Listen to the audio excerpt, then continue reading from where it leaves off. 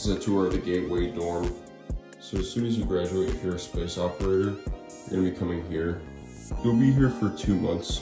So this is the mirror, it has to stay clean at all times. That's the sink, it has to be clean at all times. That has to be locked at all times. Bathroom is some slight. You're gonna share a room with somebody else. You have a desk here. There's a light with an outlet. I actually managed to get us a new microwave because the last one was broken.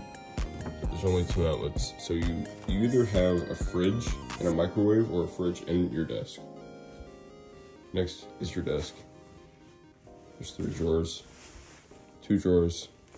And then if you have a bunk in your room, you'll get like an extra trunk, but there's never ever gonna be a triple bunked room. And here's the view from outside.